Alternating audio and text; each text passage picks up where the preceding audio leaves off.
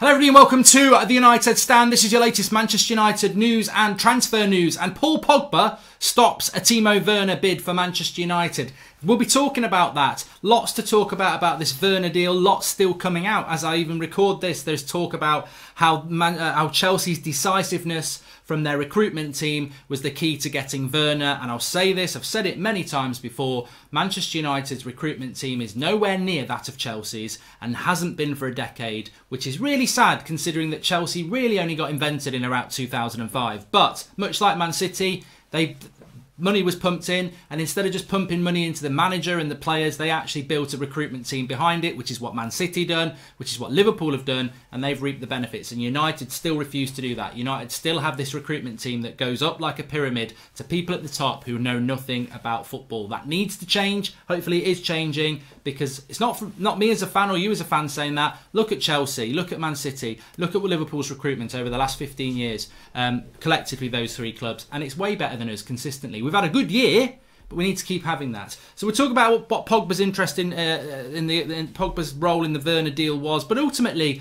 some really interesting stuff. I mean, first of all, the Standard said, Evening Standard said last night that Manchester United will not rival Chelsea for Timo Werner. That's a little bit like saying Mr. Bean will not rival Brad Pitt for Margot Robbie. Of course we're not. We've missed the ship. We've got no chance now. But interestingly, coming out from David Ornstein this morning, he said that Ole Gunnar Solskjaer did meet Timo Werner in February in Berlin. Now, the context of this, you could joke and say, yeah, Ollie was on holiday having a little, and they were in a Starbucks. He had a peppermint tea, Werner had a latte. There was a little glance at each other and they went their separate ways. But apparently it's more than that. They did meet up, and there was conversation about, well, there was interest from Manchester United, which is what look, I said this, I was told this a couple of weeks ago. I spoke about it on the show. United hold an interest in Timo Werner. Let's not be unfair because we didn't get him and say we were never in for him. I think we've made a decision not to be in for him, and that goes back to Agallo at the start of the week, and that's what I said last night. You know what? United coming in with a bid or anything now is not going to happen, because as soon as Agallo stays, that's it. No striker coming to Manchester United. But slightly annoying that we were in for Timo Werner and we decided not to do it. So where does Pogba come into this? Well, again, this is coming from Ornstein saying that effectively Manchester United could not meet the release clause of Timo Werner if they didn't sell Paul Pogba. And that is worrying, but it won't be surprising, because what frustrates me about United is, just please, can we just try, you've got a PR expert in now. Can you just try and tell Ollie what your plan is? Because Ollie comes out with stuff, and it may be misquoted, and it may be, I don't know what it is, but when he comes out like he did a few weeks ago and says, we're in a position to take advantage of this market, that United fans aren't stupid. There are fans out there that will think when he says that, oh, we might sign Sancho. But United already knew we wanted Sancho. So when you come out and say we're in a position to take advantage of this market, even I did it. We fall into this trap all the time, and maybe we are stupid. But when he says we're in a position to take advantage of the market, you think, well, we're already wanted Sancho and Grealish. So how are we going to take advantage of this situation? Oh, we're going to get more players. And that is clearly not going to be the case, is it?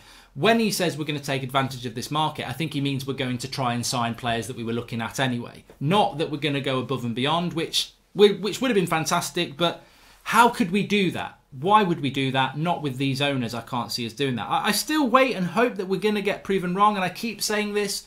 What's going on at the moment around Werner and what we're talking about now, I still am a total confidence that we're going to get Sancho. I think if they don't do that, there's big questions to ask.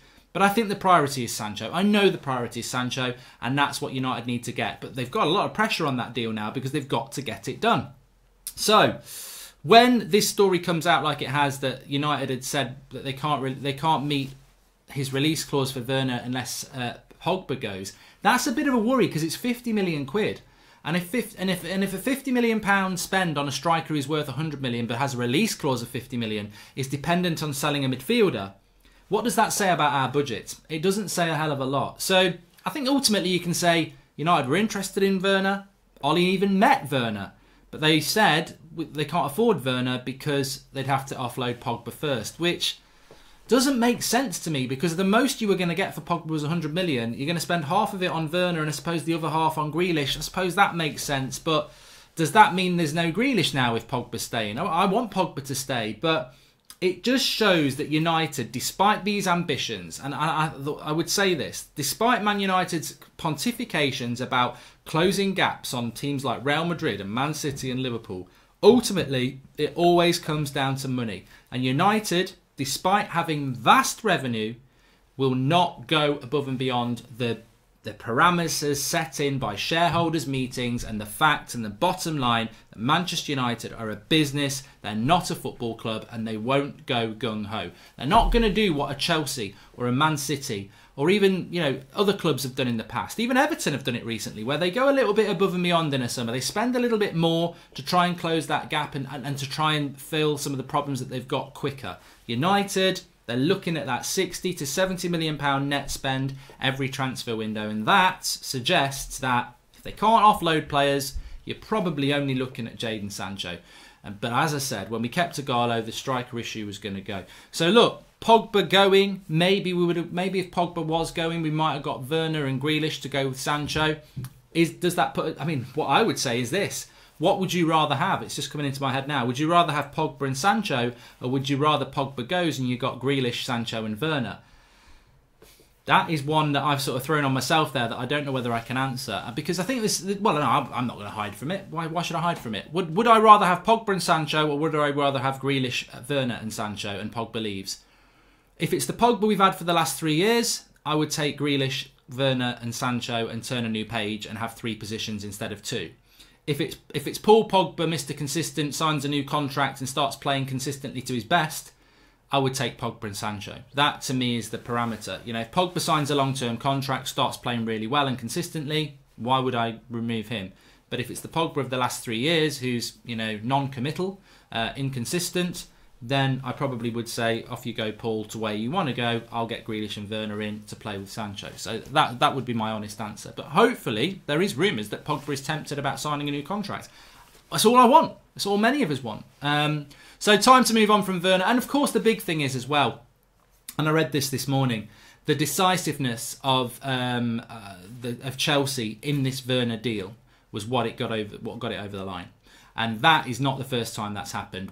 I remember when United and City were after Eden Hazard, Chelsea weren't even in the Champions League at the time, and then they won it. I think they won the final, and Hazard went there, and they got Hazard. And they've done it time and time again. Chelsea's recruitment team, as much as whatever you think about Chelsea, their recruitment team for over a decade has been elite. Very, very good. Whatever you think about them, very good. They've constructed a very good team that supports and goes and gets players for their manager. And Manchester United... need to do better in that area. I think we're improving, but we need to do better in that area. So look, time to put the Werner rumour to bed if you've not done that already. As soon as Ighalo signed, I knew that was it. And look, I can't say enough. I do like Ighalo. I do like Ighalo, and I think we all like Ighalo. But what I don't like is that deal. I don't like the fact that he's staying till the middle of next season when it's a very important season for us. And what I really don't like is how Manchester United just constantly use Ighalo in every bit of promotion they can, whether it's their Insta feed, their Twitter feed, whatever. I find it slightly annoying because I like Ighalo's Insta feed and his Twitter feed because he's just living the dream. But United use Ighalo to try and paper the cracks of their incompetence because they weren't even looking at Ighalo on the day before the last day of the transfer window in January. They were looking at people like Josh King and Rondon, and they ended up with Ighalo, and they've got very lucky with it. But they make out, like they do with Bruno, that it was all part of the plan. And United are very good at that at the moment, and it worries me. Not because I don't mind United promoting that they've got something right, because I want that. But I'm not trusting them enough to start going, yeah, high five. Because actually, I know on the last day of the transfer window, like everyone else does, we were scratching around desperately and we got Lukaku and it was desperate. Not Lukaku, Ighalo. I'm going to come to Lukaku in a minute. It was desperate. And United were desperate and they got lucky. So I'm not going to high five them and say, yeah, that was brilliant scouting. And I know with Bruno Fernandes as well, they messed it up last summer and they only went for him in January because Pogba and McTominay got injured. Again, a desperation signing that's worked out brilliantly like the fans predicted. So, but United will start using those two players in everything to go, oh yeah, look at what we've done. We've got Ighalo and Bruno. But the truth is, actually, you very nearly didn't and you got quite lucky with them. So what I want to see from United is a little bit more foresight. Bruno should have come in the summer, and if we wanted Ighalo, he should have come in at the start of the January transfer window. Stop scratching around at the end and start being decisive and getting deals done in place. Stop doing 6-week deals and start getting them done in a few days, which is what Chelsea have done and what other clubs do. We need a little bit more decisiveness. And also on the striker situation, just finally, we sold Lukaku for £70 million last summer. We've still not replaced Lukaku. Whatever you want to say about Alexis Sanchez, we've not replaced Lukaku. So part of my frustration about not signing a striker this summer is based on that. We have very, very short memories as Manchester United fans, and we allow the paper to be laid over the crack, and we pretend or we forget. Lukaku was our striker last season. He lost his place, but he still scored some very good goals. Important goals, especially against Crystal Palace and Southampton. He kept us in the race for 4th, and then we blew it in April. We sold Lukaku for 70 million. A very good deal, a very correct deal to do. Lukaku has not been replaced. We've bought in a player from China, in Igalo, as a short-term loan deal that's now been extended to January. That's not a replacement for a 70 million striker who scores you 30 goals a season. It's not. Mason Greenwood's coming through, but Mason Greenwood is a teenager who will need nurturing over the next 2 to 3 years. That's not a replacement for Lukaku. That's a young player coming through. And Igalo is a loan player. Where is the Lukaku replacement? And again, we've not done it. And where is the Lukaku money? Where is the? And people will say, well, we spent it on Maguire, but 70 million. When you sell a striker for 70 million, that 70 million should be made available for another striker. Which is why the Pogba thing's weird. Oh, we can only buy Werner if we sell Pogba. Pogba's your midfielder, Werner's a striker. Why is the midfield budget being why is a striker dependent on the midfield budget? And where's the Lukaku money? Why couldn't we use that? So there's always a lot of questions. But we don't want to delve into too much. I think it's very important to scrutinise, discuss and talk about how you feel.